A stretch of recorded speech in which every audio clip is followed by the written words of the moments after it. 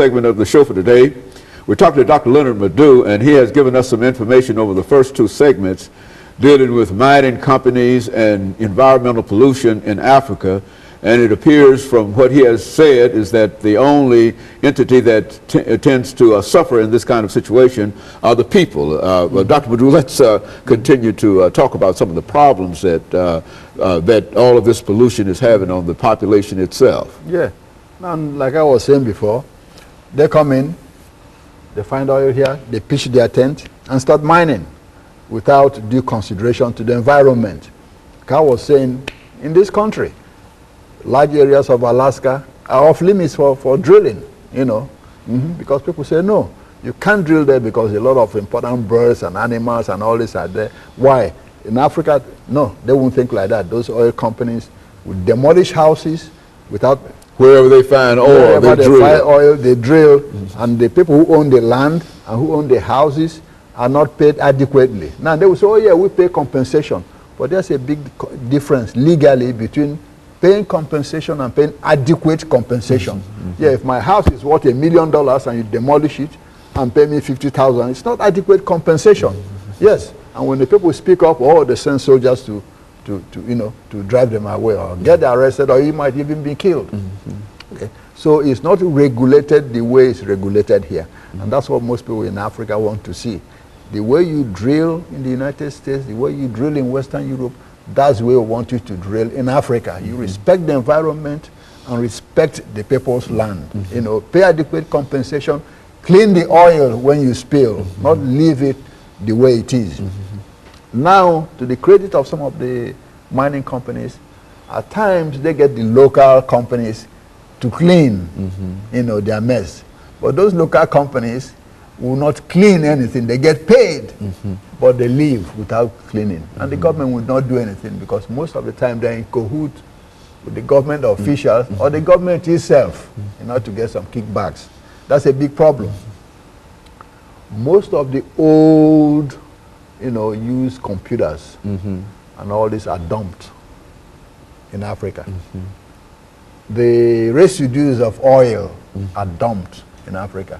A few years ago, in 2006, a company called Trafigura, which says is the largest privately owned oil, you know, entity in the world, dumped thousands and thousands of tons of toxic materials in the Ivory Coast, you know, on the shores of Abidjan.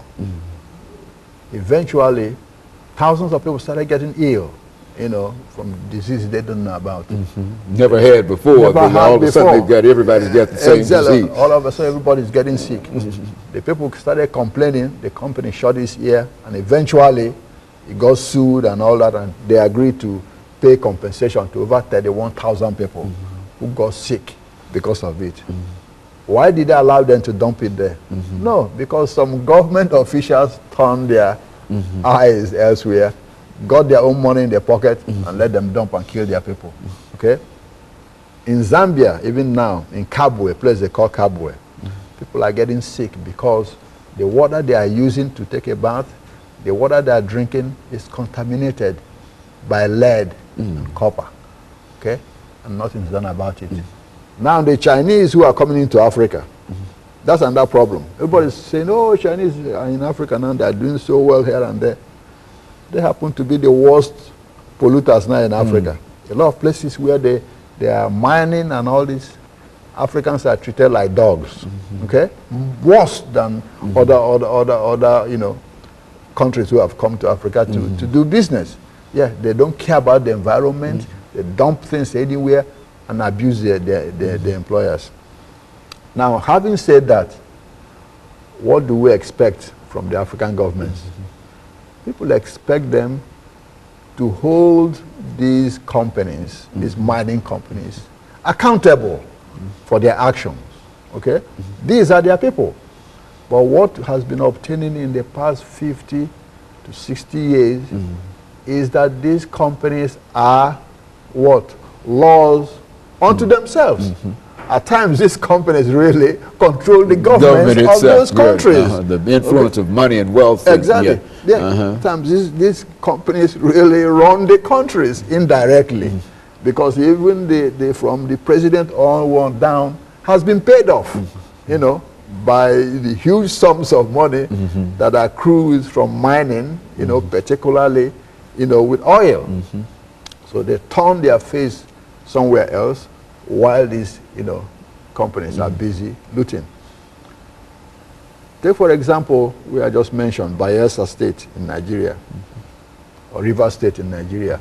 In fact, their gross, you know, domestic product, or their monthly income really is higher than almost half of the other African countries. This is just few states in where the oil comes from.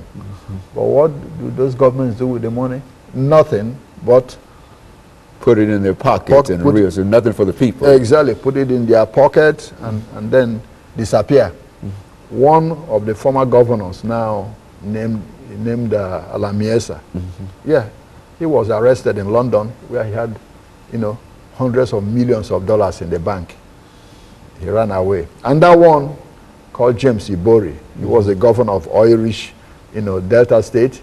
He's still in London now in jail for stealing, you know, hundreds of millions of dollars, you know, for himself. There was no end to their greed. Is that what, I mean, there's no appropriate kind of stealing that they do. They want it all. Is that exactly. Nothing. It's just not take a dollar and leave the rest for the people. No, it's clean everything and let everybody else be poor, and you are the only king in there. That's part of the problem. And even people in Africa and Nigeria understand that if the politicians are not in cahoot with these mining companies, they cannot get away with what they are doing.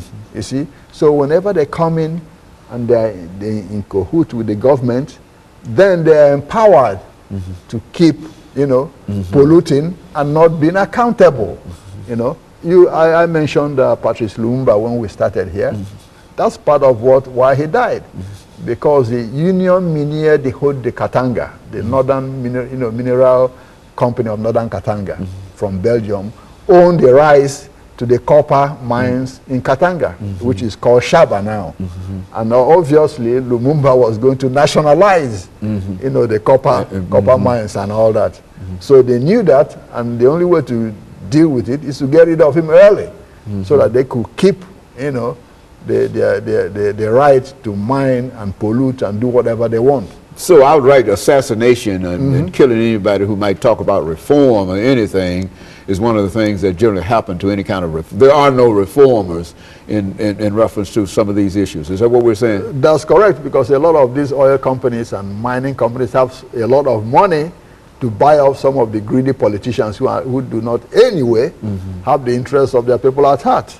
You know, some things that they could not do in this country or any other part of the world, where you have to account to the people for whatever you do. Well, Dr. Madu, last minute we have here.